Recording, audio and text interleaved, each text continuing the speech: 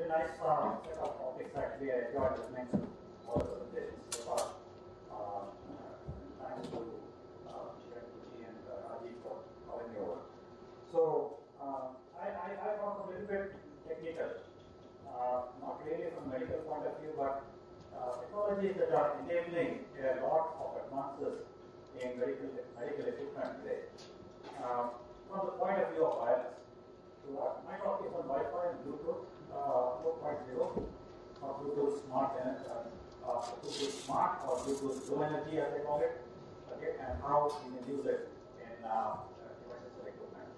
Firstly, okay, I work at Redpine Signals, okay, which is a company founded in the US, okay, but we have an R&D center here in Hyderabad. We've been working for the last 4 years on wireless devices, okay, from ground up. Everything that we do is all internally created, and our chips and modules are in over 1,000 different products around the world, including several medical ones. We create both chipsets as well as modules in Wi-Fi, Bluetooth, Zigbee, and a combination of different wireless technologies. So far, our focus has been on Wi-Fi. It still is, okay, but there are allied wireless technologies that are coming in. Okay, we also make modules systems. Okay, so the difference between chips and modules are that the modules integrate other components also that make the job of integrating a wireless subsystem more easy. Okay, when you're creating a system, that means you have something with the antenna and everything inside it. And we also create complete systems for asset tracking that we use today in hospitals for tracking patients and doctors and equipment.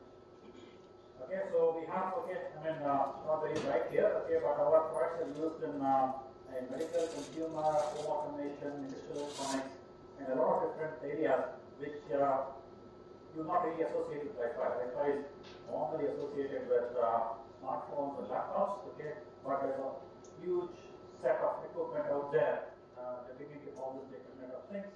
All of that use wireless technology. Okay, so we have top-class customers, who are using our products, okay, very successfully, and we've won several awards over the years from many of our systems.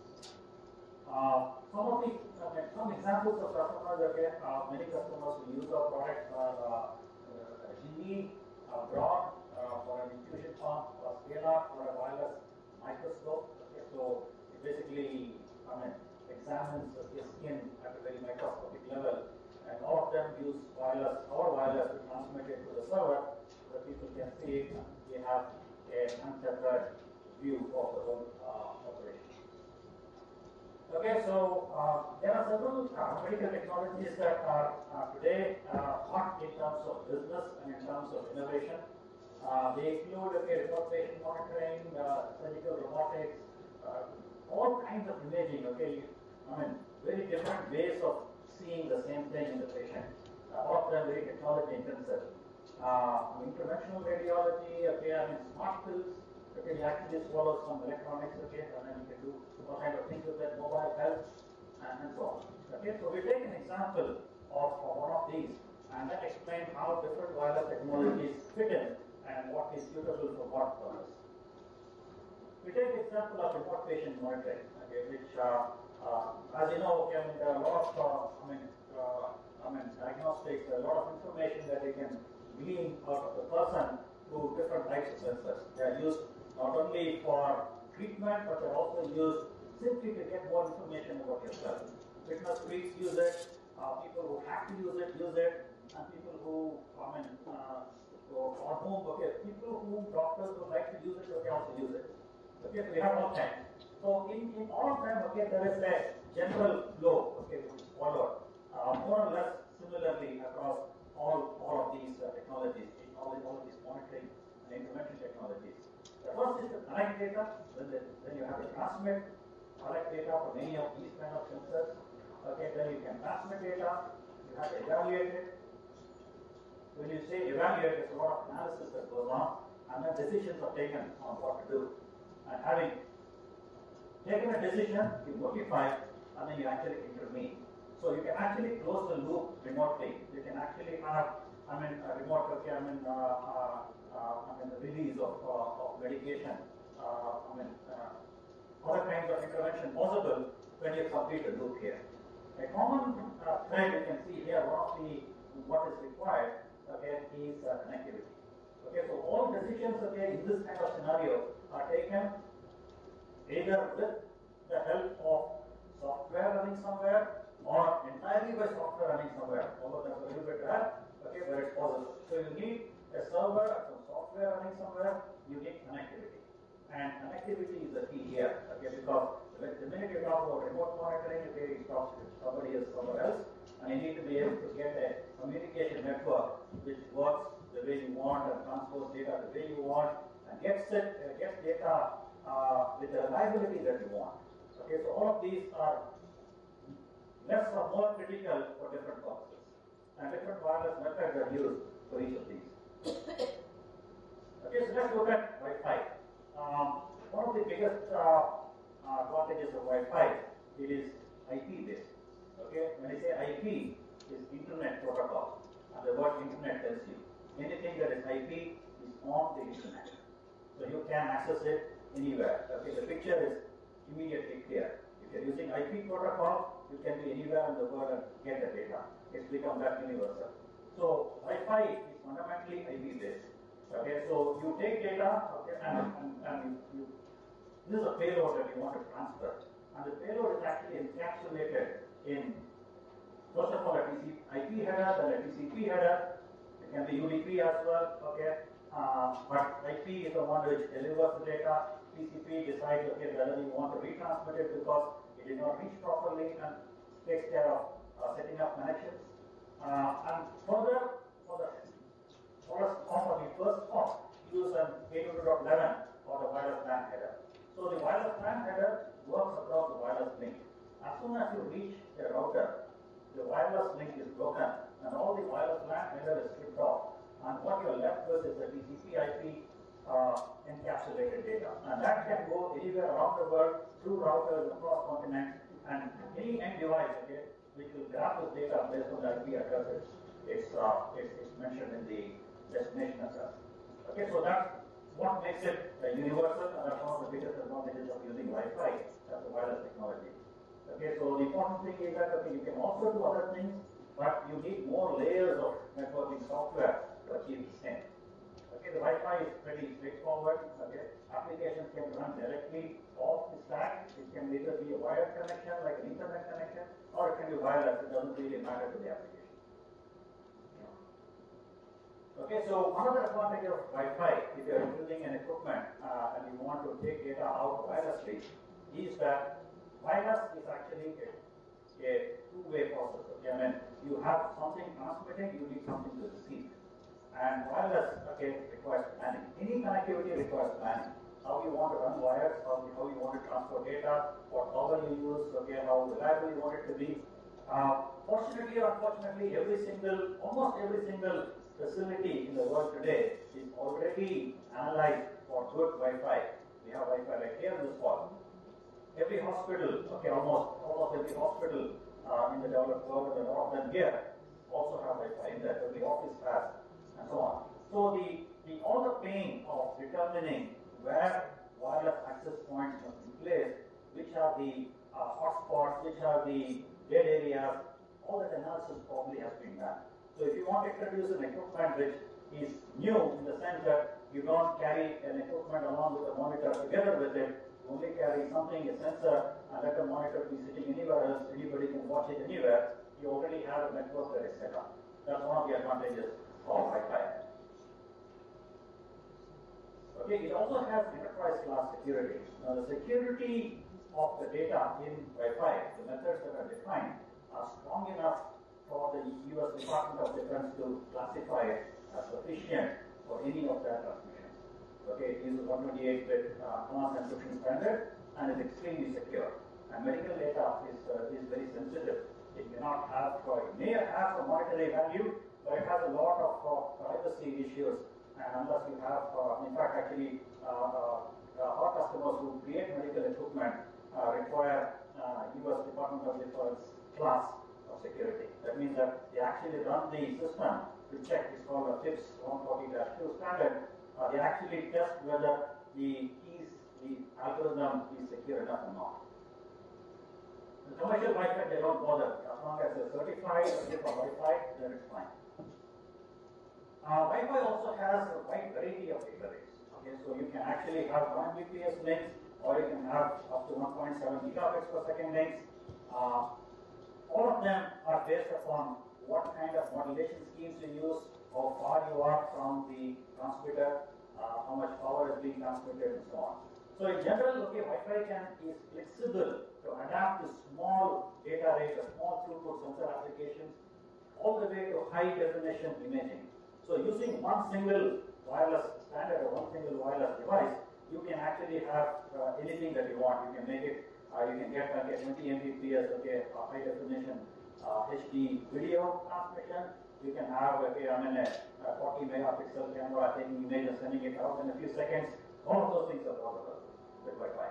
And you can get, although Wi-Fi is primarily meant for indoor applications up to about 100 meters range, it can also work outdoors up to 500 meters, and you can use it outdoors. The technology is mature. One of the key things about electronics is that every year, okay, people expect prices to drop. And prices drop as the technology catches on, and more people take it up, and the devices are sold in larger numbers. It's all to do with volume. So as the technology matures, prices do drop, and they continue to drop up to a certain point, and then a new technology comes in and takes off from where it was. Okay, so that's a cycle that's been going on, but Wi-Fi is so widespread that Wi-Fi keeps on evolving. Okay, so every year, okay, there are new standards, additions, okay, that take place, but fundamentally they're all backward compatible. Okay, so there is guaranteed compatibility, okay, for a long period of time for this technology. It's very easy, it's available everywhere. Okay, so let's look at Bluetooth. So Bluetooth 4.0, also known as Bluetooth Low Energy, and it's also called Bluetooth Smart. In fact, there's a terminology for Bluetooth Smart. The sensor which sends data is called a Bluetooth Smart device, and the gateway which receives data is called a Bluetooth Smart Ready device. Now, Bluetooth we are all aware of. Okay, we stream data from our cell phone to our headphones. We share data between our two cell phones or two computers. So Bluetooth was a personal area network. It was primarily peer-to-peer. Okay, whereas Bluetooth Low Energy, which was created for sensor applications, is a kind of a master-slave approach. The devices are smart. Why are they smart? Because they are not on all the time. Whenever they want occasionally, they wake up, send data, go back to sleep. The other side, which receives the data, is called Bluetooth Smart Ready, which means that it's always ready to receive data. That means it's always awake, always listening. And therefore, if you're listening, you are draining some power. The Bluetooth Smart devices are the small sensors which wake up once in a while, okay, and send data, go back to sleep. And the whenever we design a wireless standard, okay, I know that because I've been part of the standard definitions process, is that wireless needs to be tailored for an application. Okay? Both the physical layer, the MAC layer, and many other bits. The wireless is a shared medium. If you want to share it, you need to set rules on how you want to share it. Wireless LAN, for example, before you get onto the internet, okay, you switch it on, you scan for access points. You find the names of the access points. You click on an access point, you fill the password. Okay, then it establishes an authentication and an association with the access point. Then the IP layer comes in. Okay, you have the DHCP or IP negotiation. So you have a whole set of steps before you are even allowed to send one single byte of data.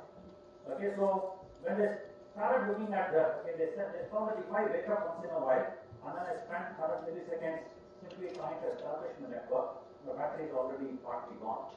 Okay, so what can we do? So they cut down all the protocol and made it possible for someone to start and finish a particular data transaction in less than 3 milliseconds.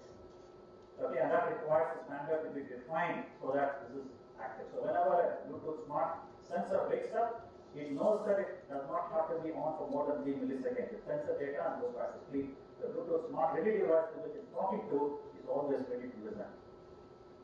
More important than that, they wanted some wireless technology that can work reliably with point cells. You know that okay, button cells are used in wireless, they used in car remote keys, okay, but they don't carry much data. They carry extremely small amounts of data. And although sensors do carry small amounts of data, they do carry some data. So you do need a little bit of a complex modulation scheme. However, complex modulation schemes such as OFDM, which is used in wireless LAN, okay, are complex, and therefore they burn a lot of power when you're transmitting. Fine, okay, you can send data at 54 Mbps, finish your data in a few tenths of microseconds, and then you can go back to sleep. So your energy is still less. Bluetooth low energy does not mean it's really low energy, it's actually low power. So wireless LAN, okay, if you are sending data at 50 times the speed of Bluetooth, even if you consume 25 times the power, it doesn't matter, because your battery drain is power multiplied by time. You can reduce power or you can reduce time. But there is a downside to having a high power and you can transmit at smaller time and go back to sleep. It's still lower energy, but there's a downside to it is that the battery technology, the technology that gives you power, should be able to handle the peak of 200 milliamps or more that Wi-Fi requires. Now, most button cells, no button cell can do it. The battery technology doesn't allow it. Even our AAA cells, okay, rarely do it. So you need special batteries to be able to power it. You need the lithium cells that are used in cell phones.